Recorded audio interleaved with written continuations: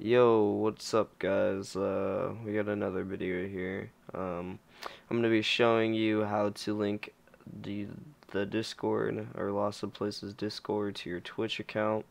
This is if you're a sub, you'll be able to get your rank or tag in the Discord and he'll have access to this channel, etc.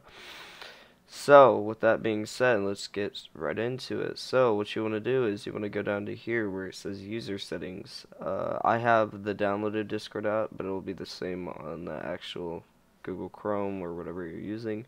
So then once you're here, you want to go to connections. I'm already connected with some of my stuff, but that doesn't concern you.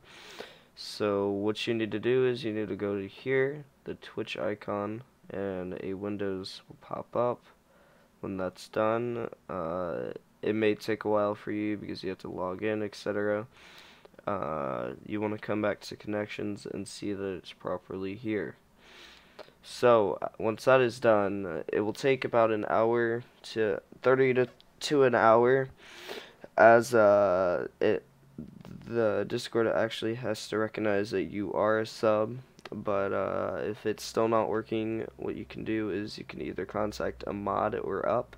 Don't contact the cool kids, don't contact trial mods unless there's no other higher ups on.